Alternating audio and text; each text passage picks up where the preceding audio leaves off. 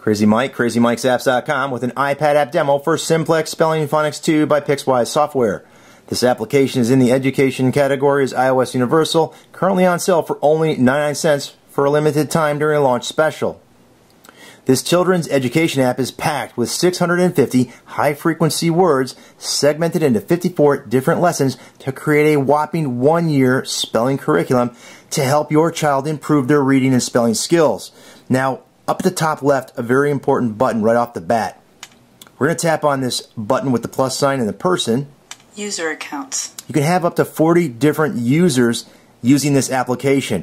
It's great for a classroom environment, group environment, or family.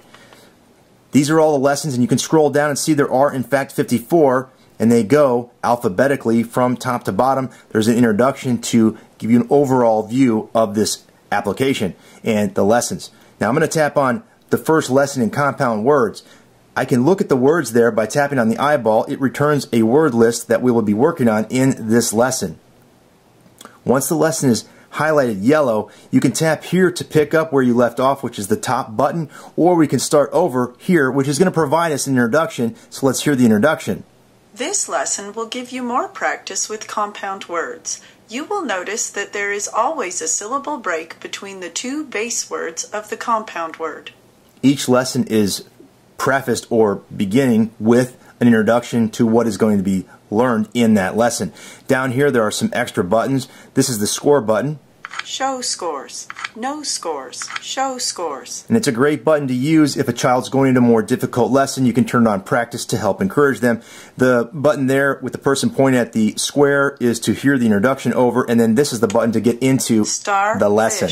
Starfish. Gabriel and Claire searched the title pools for starfish. Starfish. Each word will start like that with the word pronounced, used in a sentence, and then pronounced again.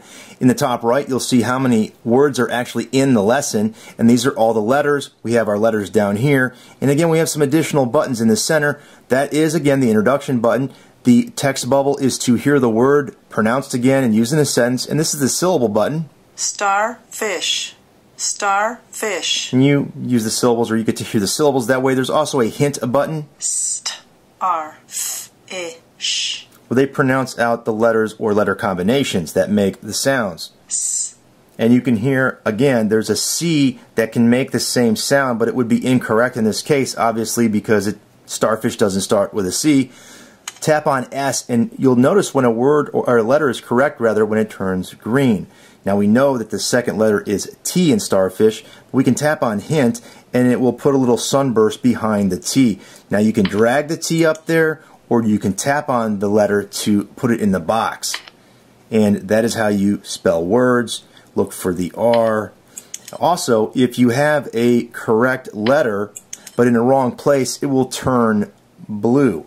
So we'll put the F in here, and the I, and then we have an S. Well, let's put a T in there.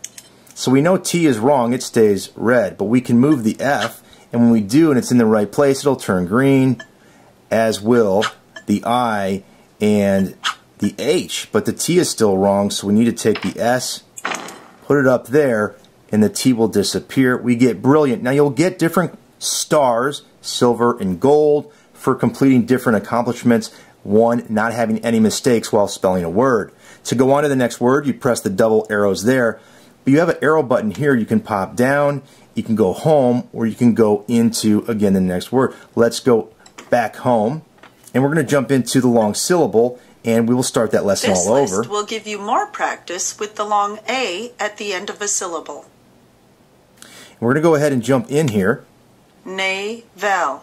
Navel. Jack brought a navel orange to school for lunch. Navel.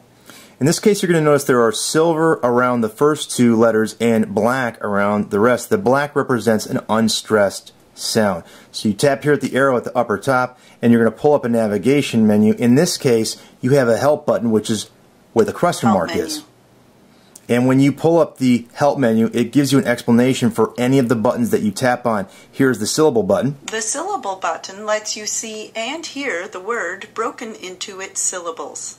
And again, you get an explanation for the black around the box, a green check, which means it's correct, and you can find out what all of those symbols mean. Navel. Navel. Jack brought a navel orange to school for lunch.